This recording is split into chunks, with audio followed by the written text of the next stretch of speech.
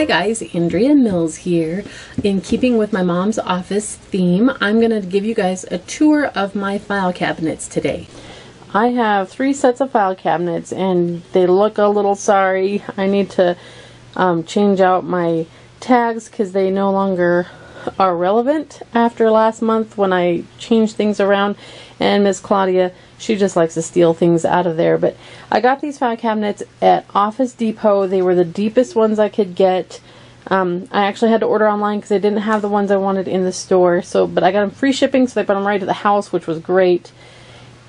They only came in black, and I wanted an off-white, so I spray painted them, and I actually chose my spray paint first. Then I bought regular paint to match the spray paint to paint the rest of the cupboards in my office. Also, I bought drawer handles that were like for, kitchen drawers, and Tom installed those, took off the metal ones that came on here and put the nice ones on, and then he ground off the edge to make it still work with the button, and then he actually painted this thing and these things so that it would all kind of go together, so they looked a little nicer.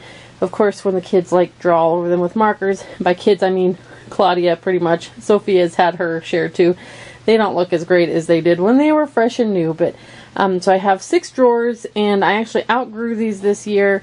So I'll show you what I added to that because I did not have any place to put another file cabinet. This year I decided with our curriculum, instead of just getting what I thought the kids might need for the year, we use ACE curriculum, and I bought every subject of the core subjects in every grade from kindergarten through 11th grade, I believe.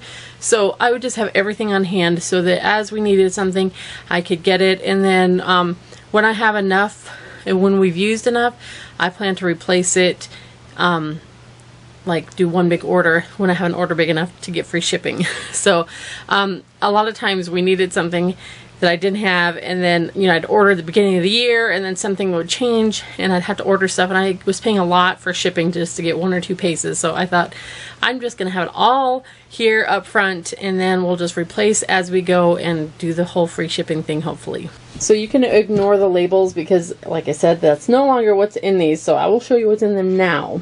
So this top drawer is all of our English and math curriculum, and I have 3 years worth, I think, or so in each one of these hanging file folders. These are the box bottom file folders, so they're wider than a regular file folder. So everything's just in there. Let's see if I can pull this all the way out so you can see how deep the drawers are. So they're pretty deep drawers. So that's the English and math in the top drawer. This drawer has social studies and science.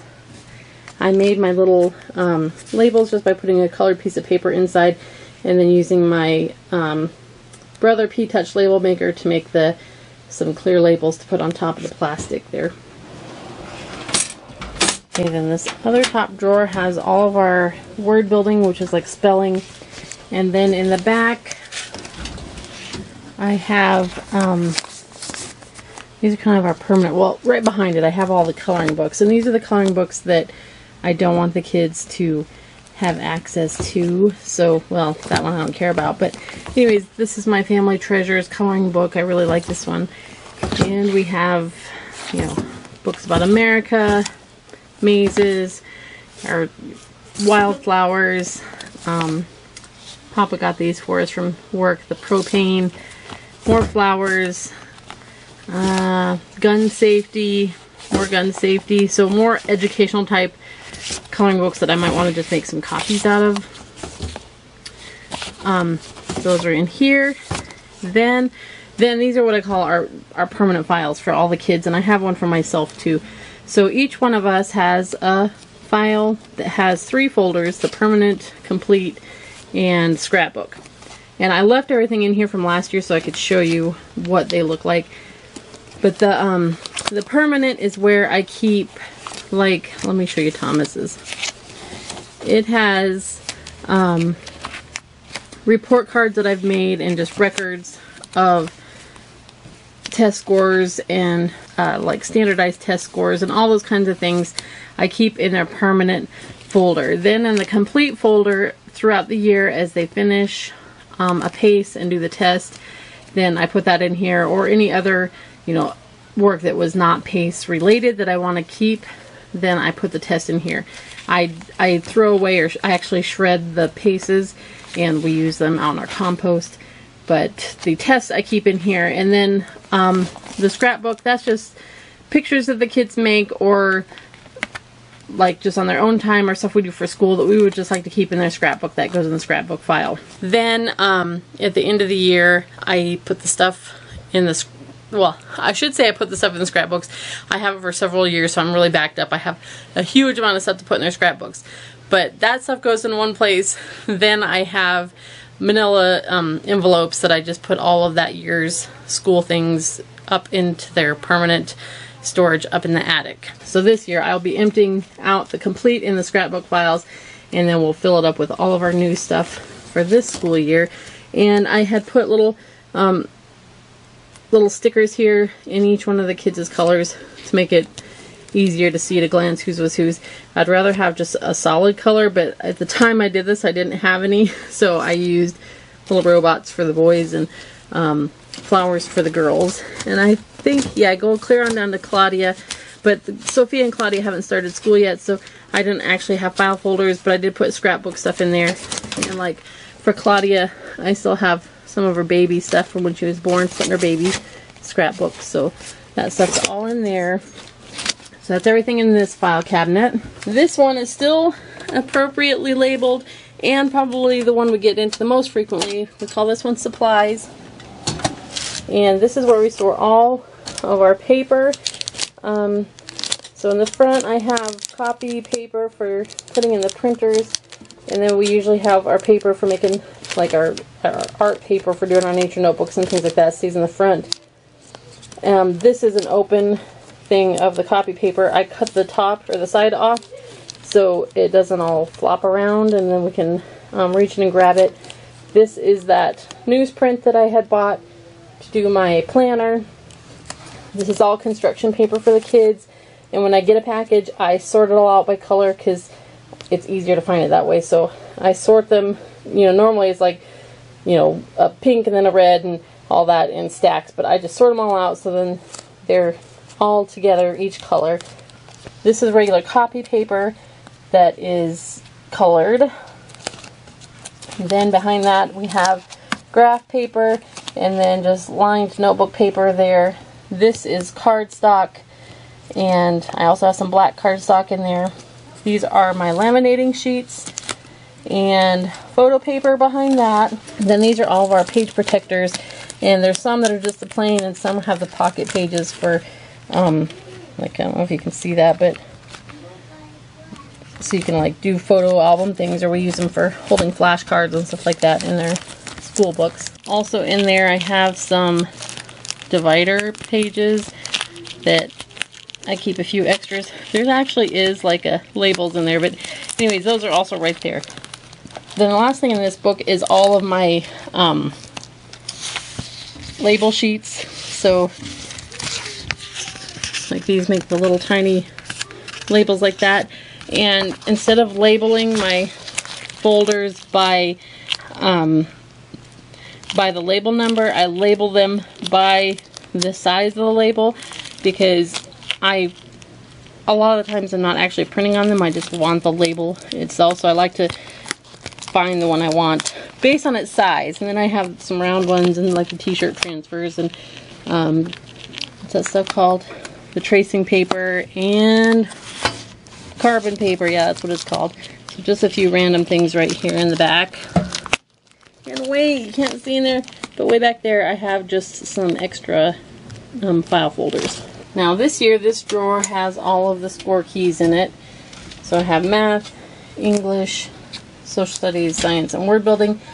And then I mentioned this, that I made these laminated pages for the kids to slide in where they took a score key out so that we could find the spot easily to put the score key back again when we're done. And then over here, this used to be all of our business and personal things, but I needed more PACE room this year. So this now holds all of the high school level curriculum and score keys in it.